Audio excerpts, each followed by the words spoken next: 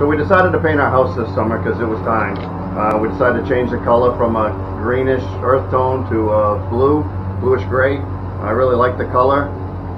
So some of the tools I've been using, I thought I would go over those, let you guys know what I'm using and what I think about them. So first off, I have the Milwaukee 5-inch disc sander, orbital disc sander.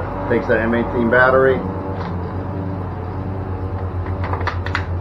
Really energy efficient because I can use this a long time with a 5.0 battery. It's, you know, it's a little bit heavier than if you had a corded model, but you don't have the cord dragging around. But it really works well at feathering the paint edges and cleaning up stuff. So I mean, I've really used this a lot. The only drawback to these is the dust collection box that they have on here. It just doesn't function well. There's a cover, the cover falls off. It has a filter instead of just being like a dust bag. I'm hoping they redesign it with a newer model, so when I buy another one, it'll have a better dust bag on it. I have seen other people using them with a different dust bag, but I don't know if that's in another country or where it's at on YouTube. But I really like it. It's worked well. What I'm using on it are these Bauer Harbor Freight 40 grit, and these I couldn't find 40 grit at Home Depot, so I went to Harbor Freight. I found these 40 grit Bauer. I think I paid like $7 for this pack of 15, and they work well. The paint doesn't build up on them. They last a long time, and it really helps feather out the edges and knock off. Even if there's loose paint, this will knock it off. So when it's not real bad, I use this sander with these discs to kind of clean it and feather it out. But when the sanding gets too difficult and it is too much, I use this Wagner paint eater. I really love this thing.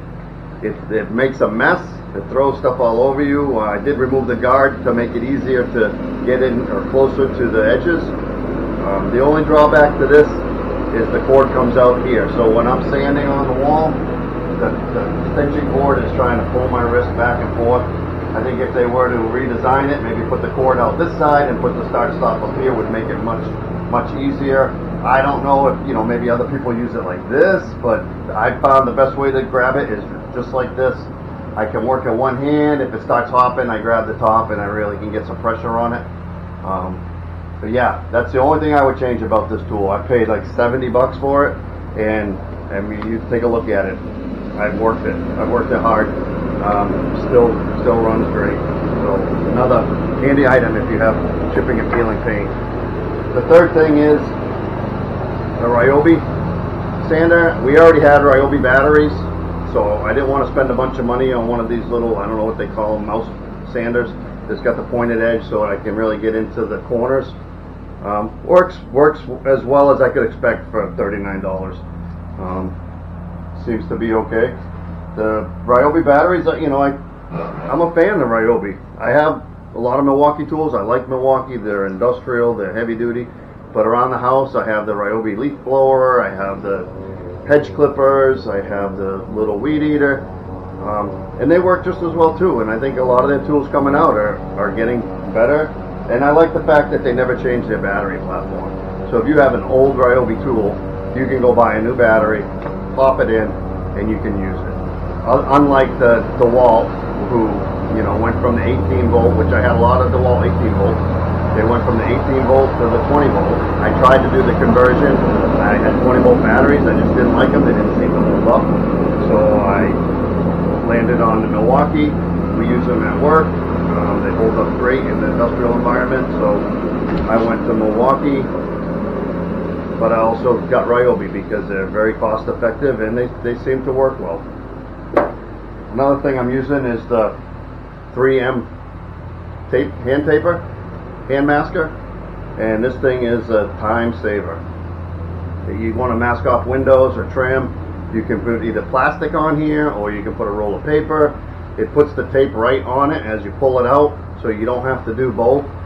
Just pull it out, go across the window. Once it's taped on, cut it off, and you're done. Just finish taping around it. It is a very easy tool to use. It's got a hook. I put it in my back pocket. I can go up and down the ladder with my hands free, When I get up there, I can mask the window. It doesn't take long at all. Just got to be careful of the perforated edge, but I still have all my fingers, so I think we're good. So those are some of the things I've been using. I'm also wearing dust masks, so I've been picking up these KN95s. I think they're sufficient enough for outdoor sanding. They're pretty much on sale everywhere now because people aren't wearing as many masks as they used to be.